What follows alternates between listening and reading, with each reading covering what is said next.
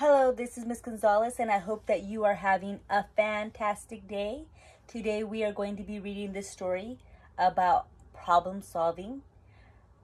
Raise your hand if you have ever had a problem with somebody, maybe a friend at school or your brother and sister, and you don't know what to do.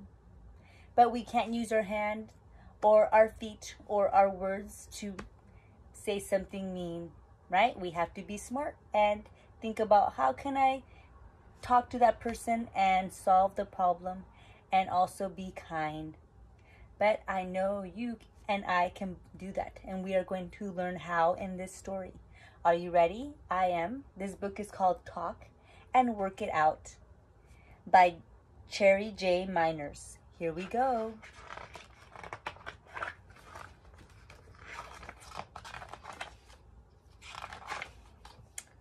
I'm learning to get along with lots of people.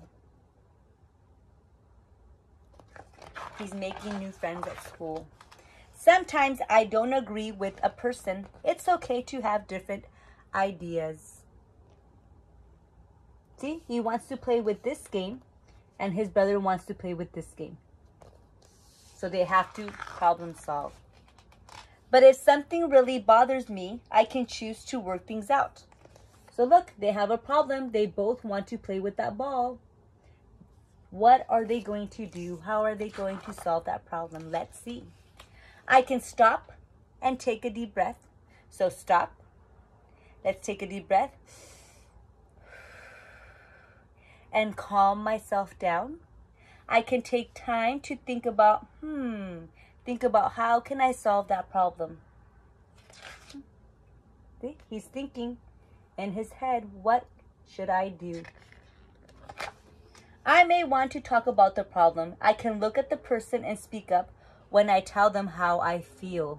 He's going to talk to this girl who wanted to take the ball away from him. Talk it out. Talk about the problem. So he's going to talk to her. Listen to understand. Think of ways to solve it and choose the best plan. I can listen and think about how the other person feels. I learn more about the problem when I listen to another view. So they're talking to each other. I can say back what I hear. This shows that I understand and that I care. He cares about his friend, so he's talking to her. And he's being kind. As we talk about the problem, I can be polite and friendly. It feels good to be heard and to understand things better. I can use my imagination to help solve the problem. See, he's using his imagination. What could I do? Oh, look. He says, I can play with her basketball. We can play together. Or we can take turns. And I could say, yes, you can share the ball first. You can use it first. I'll share it with you. That's a good idea, isn't it? Let's give him a thumbs up. And I can ask the person to help find an answer. Hey, he's asking her, what do you think? Should we trade? Should we use the ball together? Or should we take turns? If I still need help, I can ask a grown-up. So if they need help, they can go ask a grown-up, can you help me? I have a problem. I can think about each idea. What might happen? Will we both be happy if we take turns with the ball? I can help choose a plan that's good for both of us. I can cooperate to make things work. I might share or take turns or do something nice. Hey, let's go play with the ball together, he tells her friend.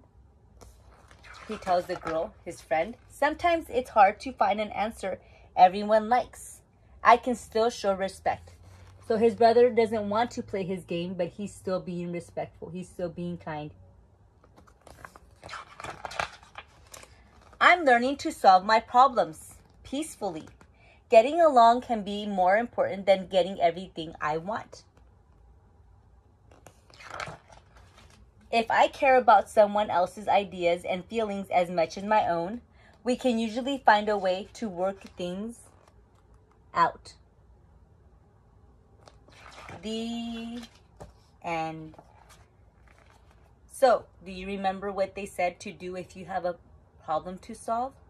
You can talk, to that person, and then you can work it out and think of what can you do together to be kind to each other and to share the game or to share a ball or to share a toy. And if it doesn't work, then you can go call a grown-up, right? Show me a smile.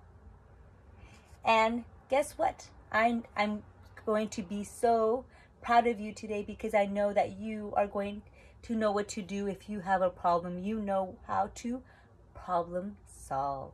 Thank you for joining me for this awesome story, and I hope that you learned something and that you will come to see me again. Have a wonderful day. Bye.